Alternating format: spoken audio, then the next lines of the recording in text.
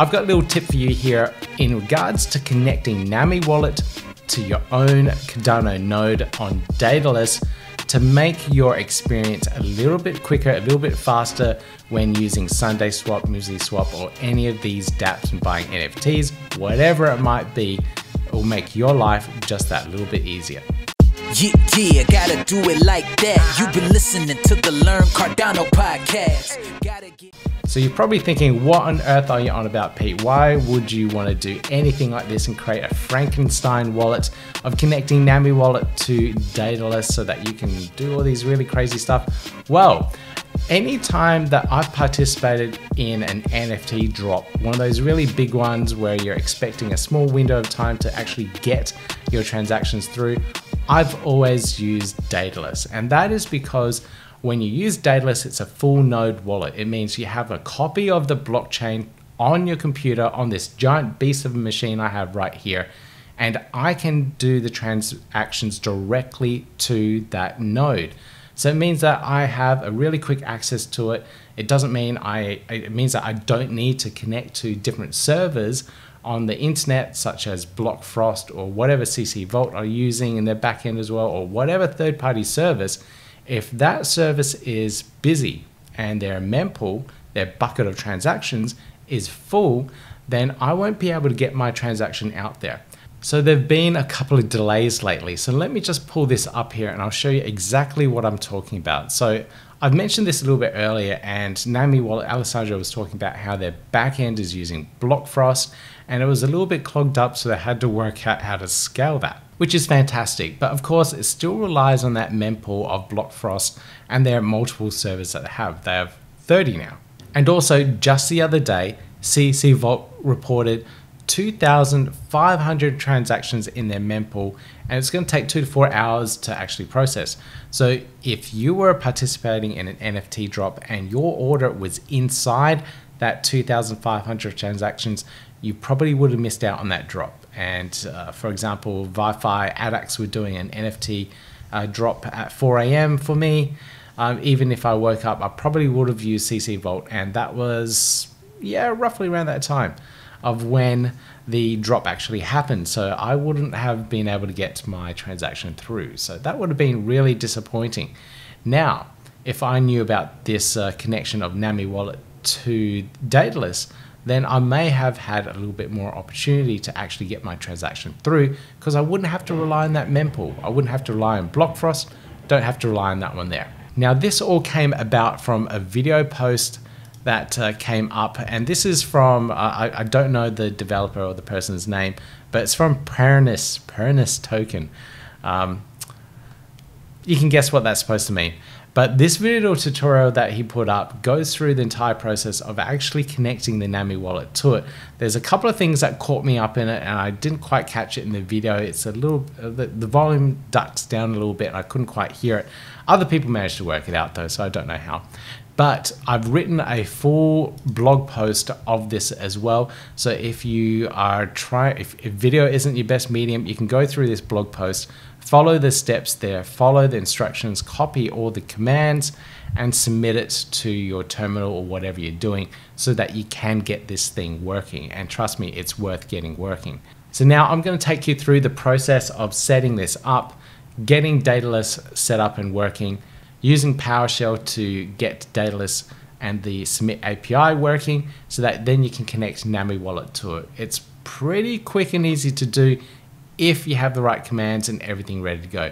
So let me show you how this is all done. First off, you want to have Daedalus installed. Go to daedaluswallet.io. If you already have it installed and it's already fully synced, you're ready to go.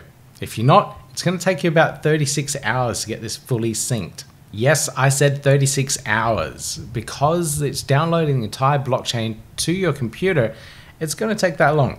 Now, I already have my Daedalus wallet set up. It's already synchronized to the internet and is in line with the blockchain as well. So I'm all good to go there. I don't need to worry about anything else. You don't actually need to set up a wallet either, but you do need to have this running in the background if you want Nami to connect to it. So that's something I should have known. I was trying to run these commands. I was thinking, why is it not working? Of course, you do need Daedalus on. You do need the node actually interacting so it can talk to it. Silly me. Caught me out the first time, but made sense when I actually sat down and thought about it. So now that you have Daedalus running, you're going to download a couple of files, and they're all in the links here. You can get this at the GitHub repo from import output HK. This is the Cardano node. So I have it here, and we need to download the Windows executable. So I'll scroll down to here. I can download this. It will take me off to this Hydra IOHK website. I can here download the zip executable, save that to my local computer, and I'm good to go. So I just saved that to my documents folder on my computer there. Great, so once that's downloaded, you'll have it in your documents folder, and now you can unzip that, which I already have done here. Now, a little tip here for you. When you're unzipping this file, if you have virus scanning software, it will actually pick up some of the files and put them into Quarantine Vault. So I had Norton antivirus on. It picked up a couple of the files, removed them from them each time I unzipped it. So you have to put it on the whitelist so it doesn't take it away. You do need those files there. It's a false positive because you do need these. It's an unknown file within the system, and Norton antivirus or whatever you're using is trying to protect you. So it's doing the right thing, but you do need them for this process. They're safe to use. It's okay. All node operators, all stateful operators do use these particular files to actually get them running.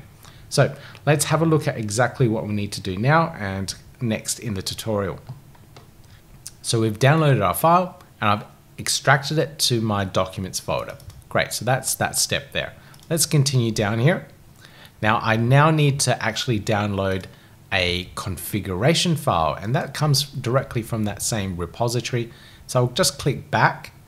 I'll scroll up to Cardano Submit API.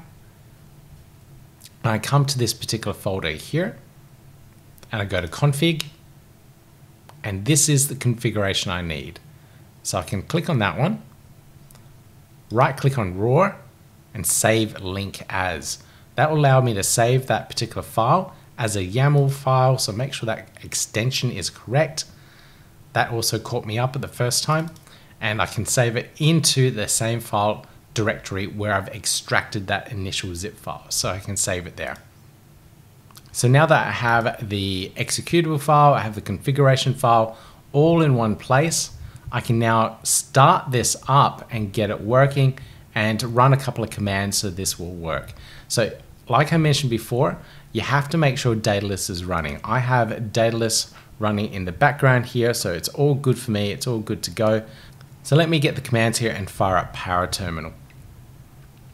So to do this, you need to go to Power Terminal. So open up Power Terminal. I'll just type in power, right click, run as a, click yes, and there we go. So this is quite large. Let me just put it onto the side here.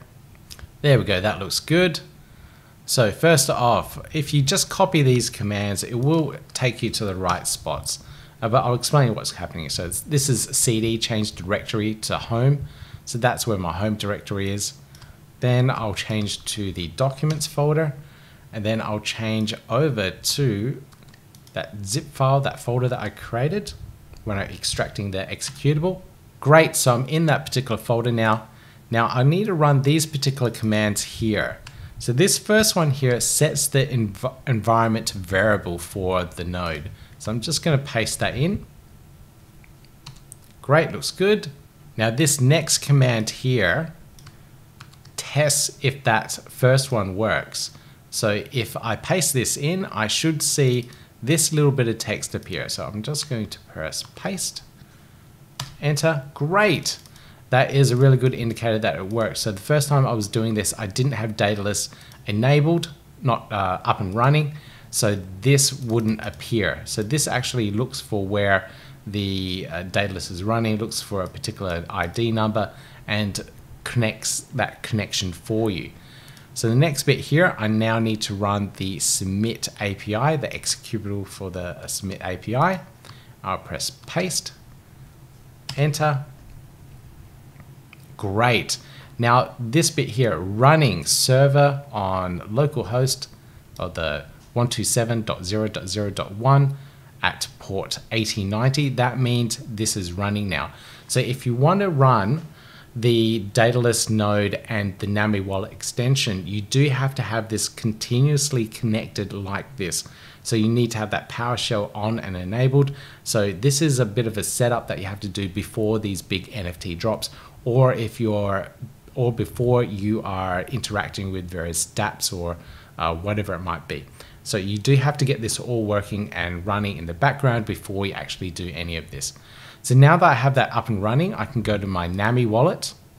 I can click on settings, click on network, and here I can add in the address for my submit API. So I've written that down here as well. Just a little bit down here, so all the instructions there. So you can copy that, go to your Nami wallet and paste that in there. Click on that little custom node checkbox and click on apply, and you're good to go. Now you should probably test this and see if it actually works. So now what you can do is you can go back to your wallet,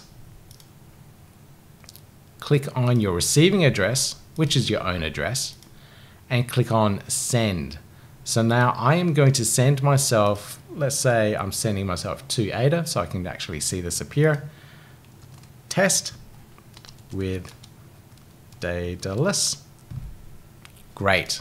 Send, put in my sending password. And there we go. So that's my transaction that's just gone through. So I accidentally did it twice, but you can see there that it's gone through and it's just that particular fee. And let's check the metadata.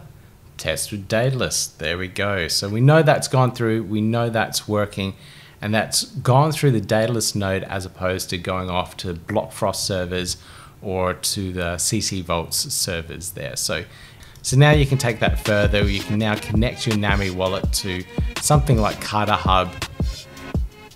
There we go. And we can now list NFTs on here. So try it out if you want something a little bit different, a different way of getting through and bypassing all these congestion issues that you might be having and interacting with various dApps such as Cardano Hub here. Try it out. Let me know what you think. If you find this tutorial useful and you have found that your interactions with the blockchain have been fast because of it, please let me know in the comments below. Let me know what you think of this tutorial, and if you really like any of this Cardano related content, please give me that thumbs up, click subscribe, click on the notification bell, and you hear more from me real soon. Yeah, gotta do it like that. You've been listening to the Learn Cardano podcast. Gotta get it hype. Crypto is what we like, but this is not investment or financial advice. Gotta do your research, cause it's risky. We know it is. This show is educational and it's informative. Crypto's the future, really, it ain't no debate.